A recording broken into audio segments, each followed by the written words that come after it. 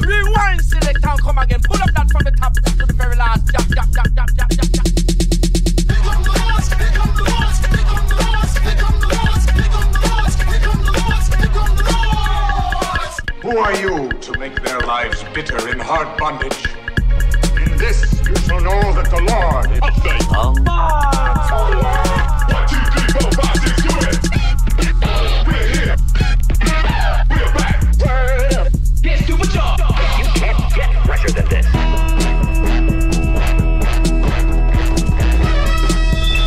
In the great hall of the Justice League, there are assembled the world's 5 greatest heroes. Their mission, to fight injustice, to right that which is wrong, and to serve all mankind. When it comes, I won't even notice. Oh, how so? I'll be too busy looking good. Can't understand.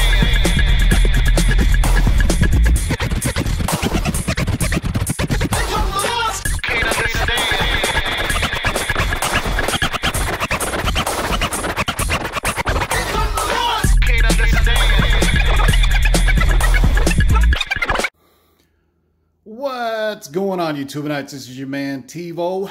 Welcome to Lords of the Long Box and a long overdue comic haul. First, what you're seeing in front of you is a gigantic canvas print from my man Win over at Mkara Tattoo in Philadelphia. He hooked me up with that. Absolutely gorgeous. Matter of fact, I think I'm gonna get this as a back piece. Yep, I'm gonna get this entire thing on my back, just so you can get an idea of how big it is. Here's that comic book. This thing is huge. I'm gonna throw it on my back, and it's gonna hurt. But I always wanted a back piece. It's been a minute, so I thought it'd be a cool background. Not my usual setting for a comic haul, but it is hot as hell upstairs in my office where I normally do this. Hopefully my dog won't cough in the background. Poor old Vader's got a bad case of bronchitis, man. So let's get right to it, boys, girls. This is stuff I picked up over the last 2, 3, 4, 5, 6 months. I don't even keep track anymore. Hold on. All right. So these are just some random stuff I picked up over the last few months. You can see right there how dope that is. Anyway, shout out to 36 Chambers Tattoo. He knows my man Mkara Tattoo. Mkara Tattoo is also the cat that you guys helped out when about 3 or 4 years ago we did a raffle, and all the proceeds went to an orphanage in Vietnam, and that's my man. My man matched it. Mkara Tattoo in Philadelphia, he matched us, so we donated $3,000 to help an orphanage in Vietnam, man. Just a part of the comic book community and the tattoo community getting together to help out a good cause, man. So yeah, peep him out. If you're in the Philly area, hit up Mkara Tattoo. He does dope black and gray tattoos, man. This is, I've been picking these up, man. The reason why is I think this will be a hot issue. I'm not talking about Spider-Man Volume 2. I'm talking about the first series, because this is the first time Miles Morales met Peter Parker, the 616 version of Peter Parker. And what's interesting is by the way, always use painter's tape. So that way you can easily pull it out, pull it back in. That's what she said. So it's always curious of what the market decides is the first meeting.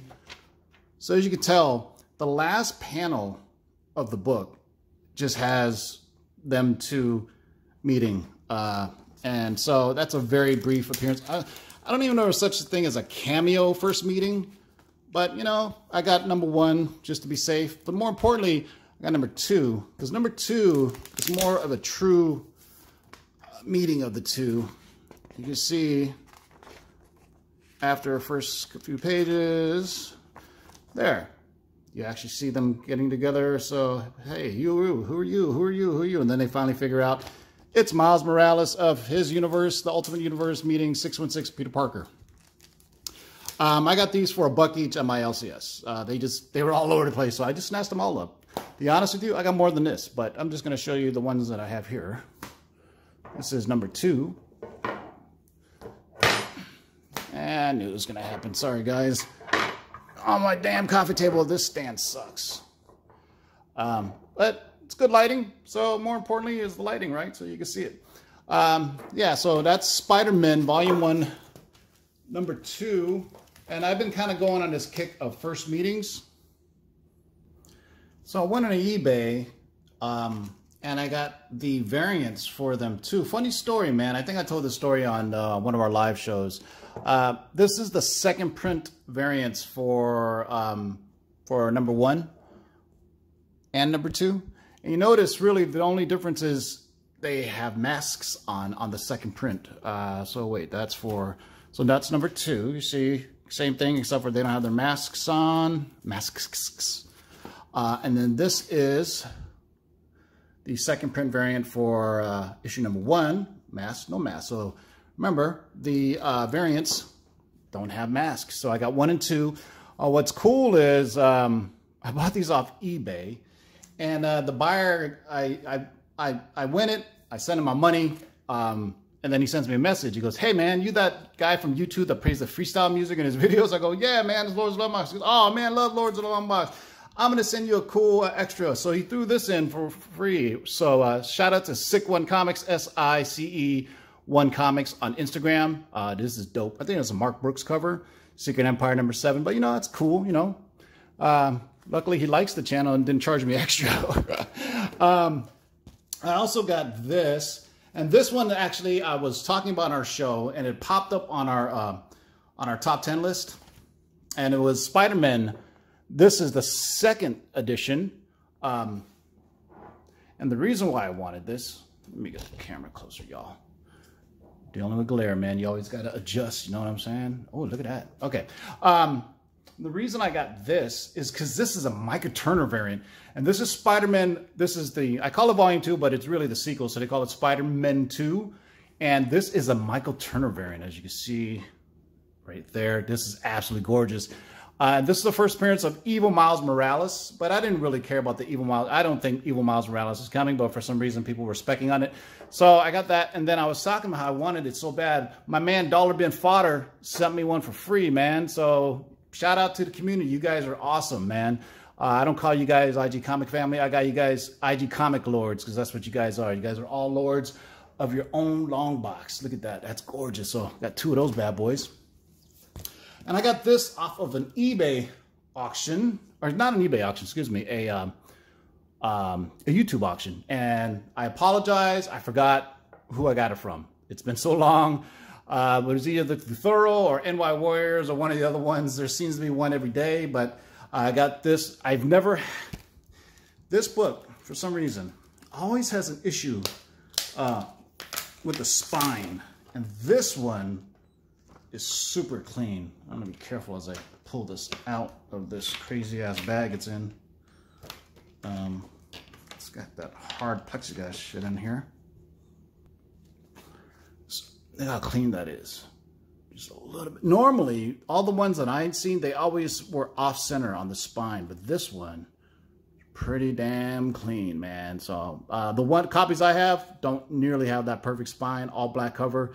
I think I'm going to slab this bad boy. This thing is absolutely gorgeous, man.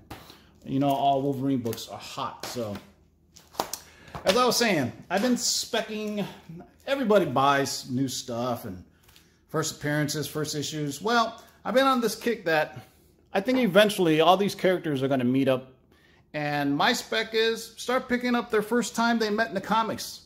This one I've been talking about for a while. This is, the camera seems to be off center. Anyway, you guys will deal with it, even if it's crooked. This, believe it or not, Supervillain Team Up, number 14, is the first ever meeting of Magneto and Doctor Doom. Who would have thunk that? Like in, I want to say this came out in like the late 60s, early 70s. That's John Byrne and Terry Austin cover, by the way. This is the first time Doom and Magneto met up. They are going to eventually meet up at the MCU, so I think this is a great, great book to have, man. And it's slept on too. Not many, how many people have it? You know what I mean? And I got this from my LCS, Comic Tunes and Toys in Tustin, California. Speaking of which, Monday, guys, Monday, June 29th, we're doing another live claim sale for Comics, Tunes, and Toys. This is gorgeous. This is a Marvel preview. Which number is this? Number 8. Features the Legions of the Monsters with Blade and Morbius cover. So I still think that is pretty darn cool. Yeah, so Monday, June 29th at 6 p.m., we're going to be doing a live claim sale. And we're going to be doing some auctions as well. We got I think Big To Do has like 30, 40 slabs, so hopefully we'll get through them all. I've been picking this book up any chance I get to. There's been more and more chatter about Silver Sable as something that was gonna made. I think it's just a matter of time, man. So get these books now where they're cheap. Amazing Spider-Man 265, first appearance of the aforementioned Silver Sable. I got another copy of this as well for my LCS. This is I basically tell him anytime he gets horror books to just set them aside. Got to deal with the glare real time, y'all, especially when it's in my law. This is first appearance of Jennifer Kale, one-time member of the Midnight Suns, rumored to have some type of affiliation in the upcoming Supernatural stuff. She's a player in the world of not only Man-Thing, but the Midnight Suns and everything. These Adventures into Fear is a great little run right there. Speaking of which, I also got this, and I'm forgetting why I got this, but I know it's a key issue. It's a minor character, but I can't remember. Somebody in the comments section below, Werewolf by Night number 10, tell me what the first, hold on, let me think. Damn it, I can't think of it, and I'm on my phone, so I can't look it up, but I was looking for it, so there has to be a reason why, right? I meant, and speaking of the Midnight Suns, this is Ghost Rider number 28, the first appearance of the aforementioned Midnight Suns, as well as the caretaker who's going to be in Hellstrom. Yeah, I got like a few of these, so you know what? I got them for $5 each, so can't beat that. Excuse me. And it's still inside the poly bag. I should probably take them out of the poly bag. That's what these weird lines are for on there. That's supposed to be a Hellflame, but that's actually the poly bag that they're inside of, so I should probably remove them out of the poly bags. Speaking of first appearance, let's go with Excalibur number 86, the first appearance of Pete Wisdom. That's another book that we spec'd a while ago that you can still, believe it or not, man, I cannot find this book anywhere I go. I was able to find one on eBay for cheap, but man, when I go to LCS or show, for some reason this book doesn't exist, you know, or people are buying it up. Speaking of first appearances, got these for $5 each too. First appearance of Angela, Spawn number 9. I could probably do these for Multiple Comic Monday too. Believe it or not, I have more than these 5. All right, we're getting through it, boys and girls. So this video has been so long coming that I forgot to show these. Dude, I have a ton of these. I got these for $1 each at my LCS, man. Right when the news came out, I was like, yo, give me those Youngbloods too. When the Prophet news dropped. So this is first appearance of Prophet. That's the pink one. That's the green one. More green ones. Do I have another pink one? I think I do. They're somewhere. They're all over the place. Let's go. This is a recent purchase off of Man the Butcher 105. Strange Tales number 138, the first appearance of Eternity, man. This is a dope book, super clean, great deal. The Butcher 105 was on Very Gary's live auction, and nobody was bidding on it. I got this for like $35, $40, man, and it's at least a 6.5, 7.0. Gorgeous, gorgeous copy. Shout out to The Butcher 105. Another shout out. This goes out to my man, Quixotic Comics in Canada. I was complaining like a baby that I didn't get a chance to get the Strange Academy Peach Momoko variant, and he mailed it to me for free, man. I just paid for shipping costs from Canada. Another great, you know, member of the comic book family, or excuse me, the IG Comic Lords. He gave it to me for free, man. So shout out to Quixotic Comics, Dollar Bin Fodder, and Sick One Comics for just hooking us up because they're part of the IG Comic Lords, man. Also, this is a book I don't know if you guys have heard about yet, but I heard there's some stuff happening with it. This is first full appearance of Punchline. You're the Villain. Hell Arisen number 3. Yes, the Punchline hype. Yes, I know, I got it. I just sent out 3 more copies to CGC, so hopefully they come back as 9/8. Man, I got stuff all over the place, son. I think I'm forgetting some books, but I'll get to those in a second.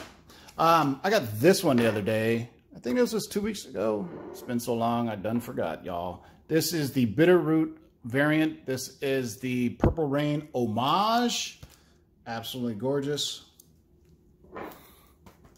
This is the only Joker book I got, believe it or not. The Joker 80th anniversary. This is, I think it's Delato or Matina. I always confuse the two. It's one of them, but it's dope. I like this one.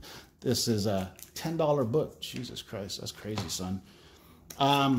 I want to show some more of these, but I forgot to, man. And shout out to my man, Roman Curtis. I bought a lot of, damn it, where are they? I'll have to show it on the next video, man. But I bought a bunch of these Doctor Strange books that he had that were, boom, Mark Jeweler inserts, man. So not the greatest condition, but still rare to find the Mark Jeweler's inserts, and I'm a big fan of those. So shout out to Roman Curtis. Jeez, I must have bought those like, I bought it so long ago from him that I just bought another lot from him that's supposed to be in the mail. And this is probably the sloppiest, most disorganized haul video I've ever done. And I don't even remember if I showed this one yet. But, just in case I haven't, I got this from my man Swoverine on Instagram. This is, of course, Avengers number 8, the first appearance of Kang, and a beautiful 7.0 off-white pages. And that's it, man. I believe it or not, there's some books I forgot to show because, oh, you know what? I'm stupid, man. They're right behind me. Well, so much for saving the best for last. I was going to save that one for last, but I got books all over the place. This is getting kind of comical, actually. I got this from a man, P-Dots Comics, one of his IG sales. This is a early Strange Tales. This is Strange Tales 127. Gorgeous, gorgeous cover. You know, Doctor Strange action right there. So to add to complete my Strange Tales run. Here they are.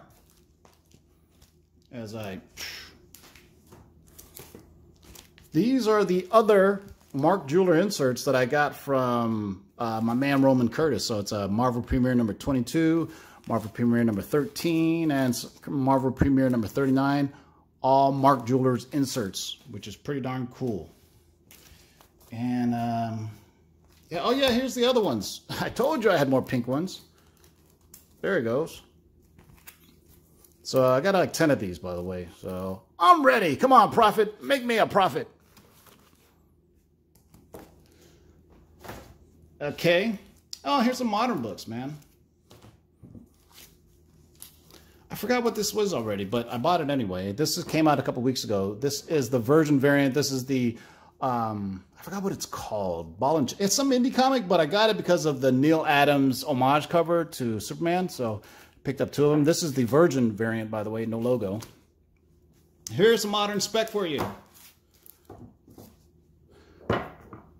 I got this because this is the first appearance of the new Captain Britain Corps. Basically, the team members that were already in like the previous issues, like I think it's Kitty Pryde, Gambit, and some kid, and Psylocke, they end up forming the, here, I'll just pop open the back of it so you can see it. They end up forming the new Captain Britain Corps right there.